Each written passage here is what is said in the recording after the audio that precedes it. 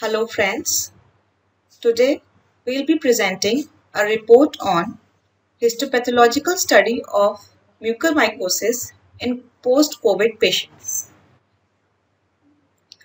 In this presentation, we are sharing our experience of post-COVID mucormycosis of sinonasal tract encountered within the last 1 week in single ENT hospital, bringing to the fore the dangerous complication of COVID infection with multifactorial etiology.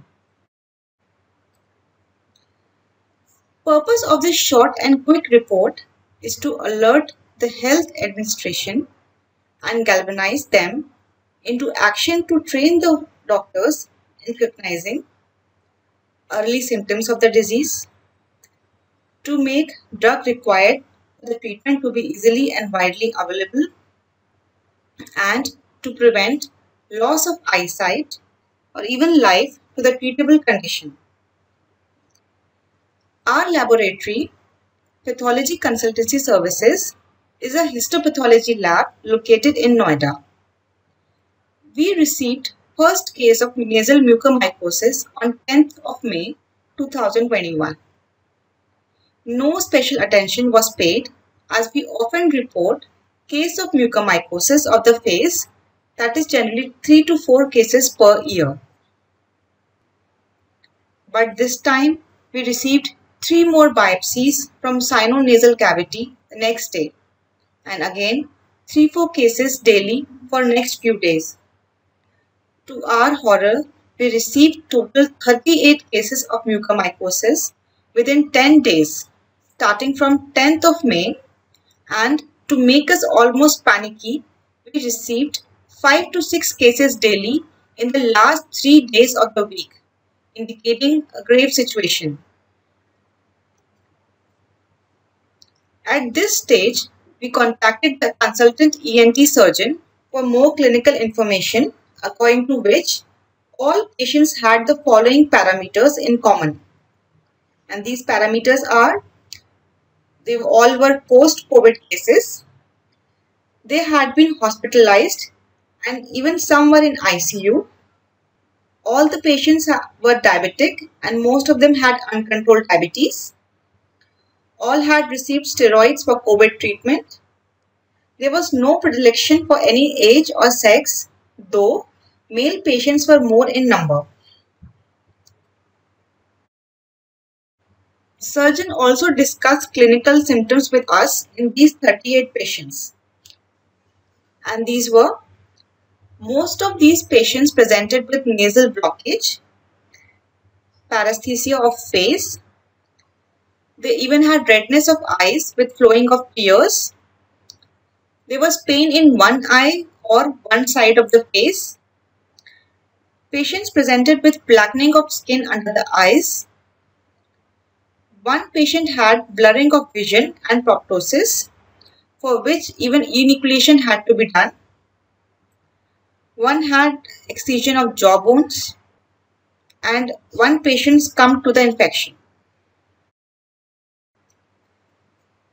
Now, this is a clinical picture of a 65-year-old male showing early congestion of the eye. This picture is of 57-year-old male post-COVID patient with extensive necrosis of skin under eye. Now, this picture is of diagnostic nasal endoscopy. The longer arrow shows black gangrenous mucosa, while the shorter arrow shows pink healthy mucosa. Histopathological examination of all these cases were carried out using H&E and PAS stains. 30 of these cases, they showed necrosis of nasal tissue with presence of acute inflammatory exudate, along with presence of thick, broad aseptate hyphae of mucormycosis, invading necrotic as well as viable tissue and blood vessels. 8 of these cases had mixed infection with mucormycosis as well as aspergillosis. 3 cases with pure aspergillosis infection were not included in the study.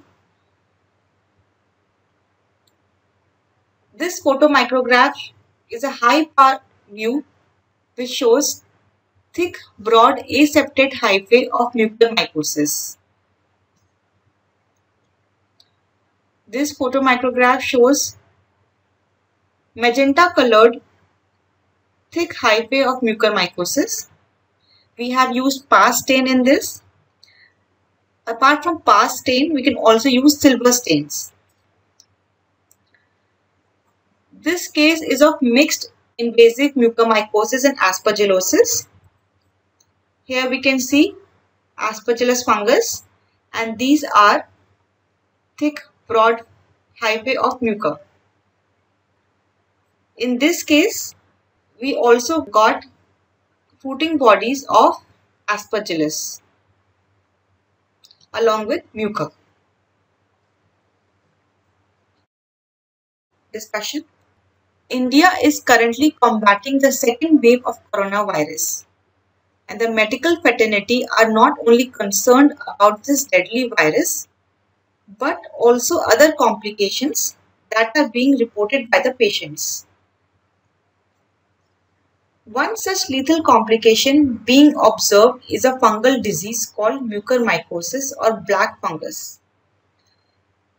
It is called as black fungus because of blackening of skin due to gangrene rather than black color of the fungus. With hundreds of cases being reported in states like Gujarat, Bangalore, Mumbai and Delhi, it has triggered an additional wave of panic among the general public. Now, mucormycosis is a rare fungal infection instigated by the mucormycete mold that is found extensively in soil, leaves, decayed wood and putrefied manure. When mucormycosis develops, besides darkening of skin, inflammation and redness, this sickness can also invade lungs, eyes and even the brain, proving to be fatal if left unattended. Therefore, it is crucial to understand the causative factors and prominent symptoms associated with mucormycosis to quickly identify any possible warning signs arising in both COVID-19 patients and other individuals. Now, what are the risk factors? Certain individuals are more prone to getting affected by fungal infections than others. These individuals, more commonly, they have uncontrolled diabetes mellitus, or they have a history of prolonged antibiotic treatment, or they are on steroid medication to manage an illness such as COVID-19 over an extended length of time. Some patients are being treated in intensive care unit for a prolonged period of time. Infection through humidifier of the oxygen cylinder is also considered one of the risk factors. Apart from this, having a vulnerable immune system that is weakened owing to COVID-19 with comorbidities or previous organ transplant surgeries or cancer therapies, they are also a very big risk factor for mucormycosis. Patients on prolonged antibiotic or antifungal therapy are also very much prone. Now, what are the symptoms of black fungus? It can cause sinusitis along with clogging of the nasal tract and bloody or blackish mucus emission from the nose. There could be nasal blockage, pain on only one side of the face with lack of sensation, paresthesia or bulging. There could be distinct blackish discoloration on the bridge of the nose. Patients can have prominent toothache, or there could be pain in jaw. Degrading of tooth structures can be there. Patients can present with hazy vision, redness of eye, pain, proptosis, watering of eyes due to blocking of nasolacrimal ducts. This fungus can cause abnormal blood clotting or thrombosis of tissue. In late stage, infection can even reach brain or lungs, leading to high mortality. Now, how to diagnose mucormycosis? The first most important step is clinical history and examination, followed by diagnostic nasal endoscopy, then KOH preparation of the nasal swab, followed by fungal culture, and the most important step is tissue biopsy for histopathological examination with special stains for fungus. How is mucormycosis treated?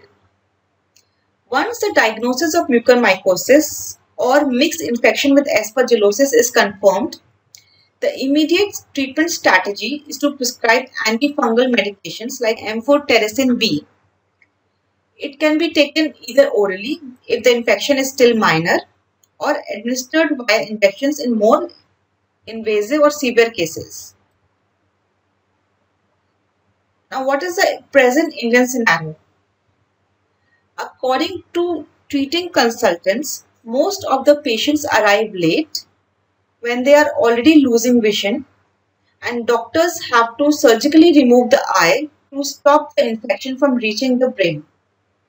In some cases, doctors in India say patients have already lost their vision in both eyes, and in rare cases, doctors have to surgically remove the jawbone in order to stop the disease from spreading.